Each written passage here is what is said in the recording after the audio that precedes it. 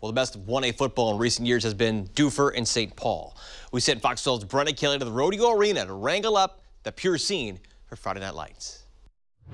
It's cowboy boots and big belt buckles and some good old-fashioned football. Friday night in St. Paul means packing the stands at the rodeo. I love watching our boys out there, and the neatest part is that this was dirt, just a couple months ago, and our farmers turned that into grass. There's a lot of pageantry, a lot of community, which is really amazing. You don't find that a lot anymore. It's just a good experience, just see the rodeo ground just transform it into a football field. It's pretty cool. Small town USA, it's amazing. Everybody's excited to see horses here. You don't get to go to many football games where you see horses. We're just all close, and a lot of us are family, and just small town just brings everyone together. It's my nephew's senior year, so I came out to watch him hopefully do some damage. My brother plays, and I just want to support him and the rest of St. Paul. Go Bucks!